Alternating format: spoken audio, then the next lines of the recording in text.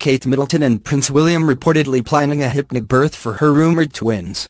When it comes to having a baby, expectant mothers everywhere want a delivery with as little pain as possible. For most, that means having an epidural, but for Kate Middleton, it means having a hypnobirth. Could pain during childbirth simply be a case of mind over matter? What is a hypnobirth?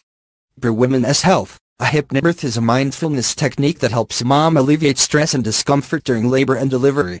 The website Hypnobirthing Australia says that expectant mothers use the method to tap into the subconscious mind to achieve a state of deep relaxation. This technique also releases endorphins, which is important if something unexpected happens during the birthing plan. Other celebrities swear by the technique, including Jessica Alba and Gisele Bundchen.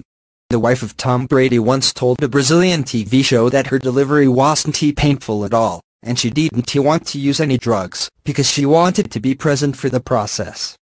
Kensington Palace has not confirmed if Middleton will use the technique for her third baby, but she did use it when she gave birth to Prince George, so it makes sense she would do it again.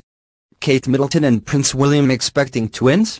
But, how useful will the technique be with twins?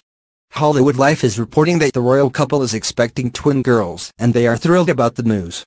There haven't been twins in the royal bloodline for 700 years, but it is possible that Kate could end that drought.